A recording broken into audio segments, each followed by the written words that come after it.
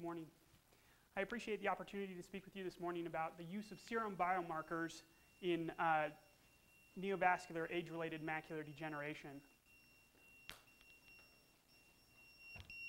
Excuse me. Poor timing. Age-related macular degeneration is a disease that affects the macula, causing primarily change and loss of central vision. And as we can see from this Amsler grid, as the disease progresses, this loss of central vision can be quite dramatic and devastating for the patient. It's the leading cause of irreversible blindness in patients over the age of 50 in the Western world. There are two primary subtypes of macular degeneration. First, the dry subtype, which is usually not associated with visual loss. And then this can progress to wet or neovascular macular degeneration, which is essentially associated with formation of new blood vessels and can cause loss of vision. Roughly a quarter of all patients over the age of 75 have some features of AMD, and 80% of those individuals do have, it looks like it's cutting off just the bottom of my slide here, but 80% have dry AMD and are at risk of progressing to neovascular disease. Now, how does this disease progress? Degenerative changes that are, again, usually not associated with visual loss begin with the accumulation of extracellular proteins and lipids called drusen that form within the retina in different layers at Bruch's membrane, the RPE, and also at photoreceptor interfaces. And as this is a disease of progression, about 50% of individuals with extensive macular drusen will progress to geographic atrophy or neovascularization within 5 years. And these are considered late changes in the disease and can be vision threatening. So the characteristic of the onset of neovascular age-related macular degeneration, it's associated with an acute vision loss that can be permanent if left untreated. NVAMD represents 90% of all blindness caused by AMD. And as we see in this graphic, dry AMD begins with drusen formation causing thinning of the retina. And this can progress to abnormal blood vessel formation, which can break through Bruch's membrane, causing vision loss. In terms of risk factors for the disease, it's all in the name, age-related. Age is the most prominent demographic risk factor, whereas environmental risk factors, the most prominent of which is cigarette smoking, which represents a 2 to 3-fold increase in risk compared with non-smokers. This is related to dry and wet macular degeneration with a stronger correlation to wet. High blood pressure as well as overexposure to sunlight are also risk factors, as well as diet. Diets that are high in fats, monounsaturated, polyunsaturated, as well as high linoleic acid can double the risk of wet AMD, whereas in contrast, low linoleic acid and diets high in omega-3 fatty acids can lower the risk. So just another reason to choose the fish at lunch today rather than the Twinkie or other snack foods. Genetics has also been found to play an important role in AMD. There have been 19 loci that have been identified to date. And these genes regulate a number of different physiologic processes, from complement activity, lipid metabolism, matrix remodeling, as well as angiogenesis. And one of the most prominent and strongly associated genes is the ARMS2, also called the HTRA1 locus, which is thought to be involved in matrix stability. Additionally, a strong correlation between genetic locus and AMD is the mutational change of the CFH molecule involved in innate immunity.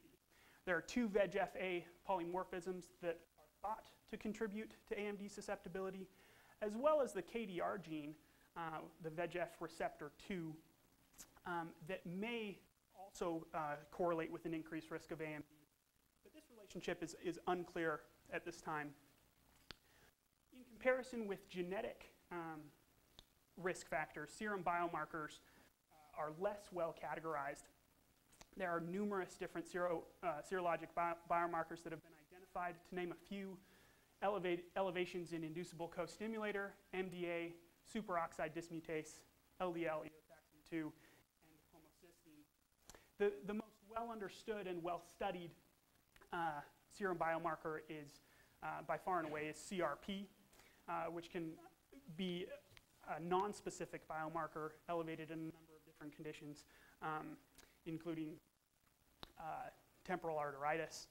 But a recent meta-analysis has shown that high levels of CRP are associated with a twofold increase in the likelihood of having late AMD.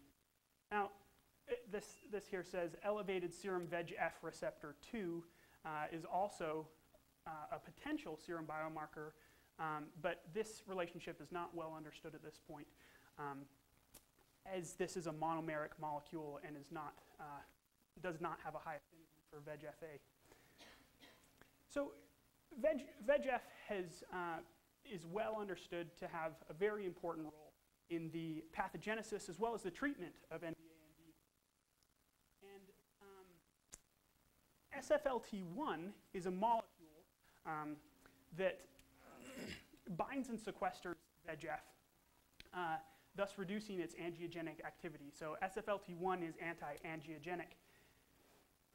SFLT1 is the subject of what my group studied, and it was found that in the RPE, SFLT1 is required for subretinal vascular demarcation, as well as in patients with NVAMD, SFLT1 is decreased in the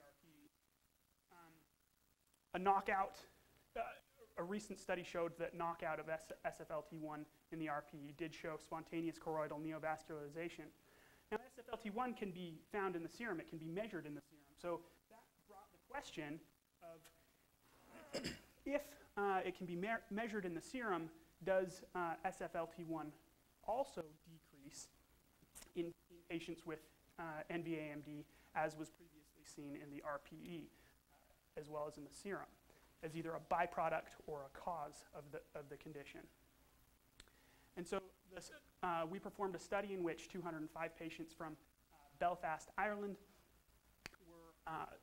had their serum SFLT1 measured, and it was found that SFLT1 was significantly decreased in these patients compared with early AMD and their controls.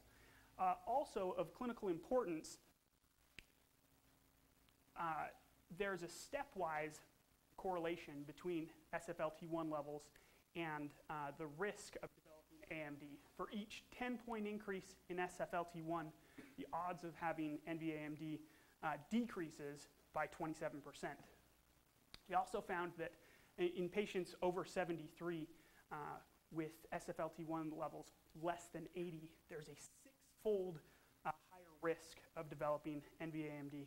And we see here in this box and line and box graph that in fact SFLT1 level concentration is significantly decreased when compared with non-AMD and early AMD.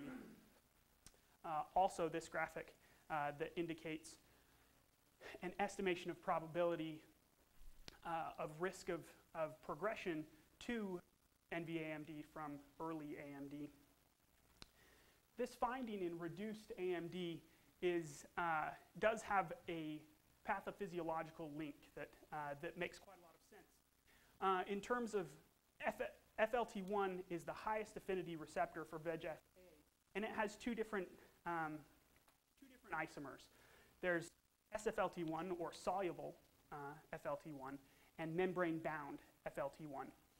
And the unique characteristics of FLT1 in that it has 6 rather than 7 extracellular IgG-like domains, no transmembrane domain, as well as no tyrosine kinase, allows it to be soluble and free to interact with VEGF, thus blocking VEGF's interaction with the receptor and preventing angiogenesis.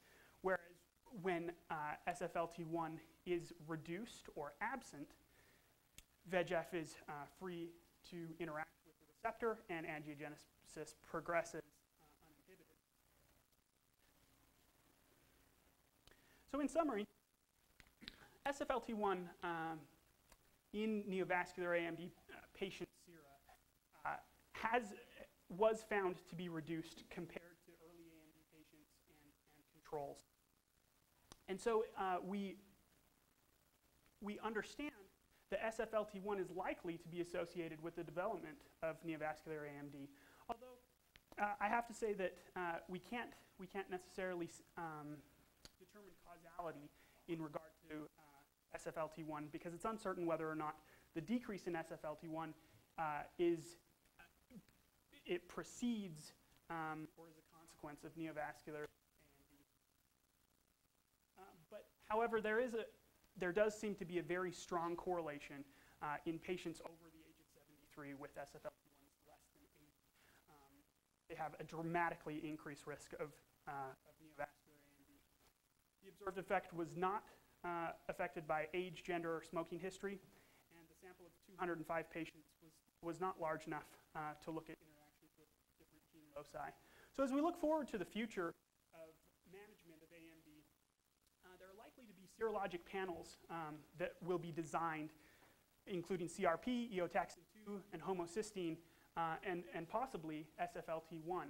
And these could be very, very important tools clinically to be able to, whether it be home monitoring or more close clinical observation, to have earlier detection, earlier diagnosis,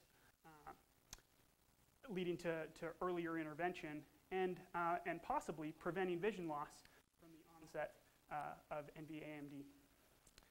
I'd like to thank Dr. Hiro Uehara for his significant contribution to this work, as well as Dr. Chakravarthy and Holt from Belfast, Ireland, for helping with samples, and Dr. Bala Ambadi. Take any questions.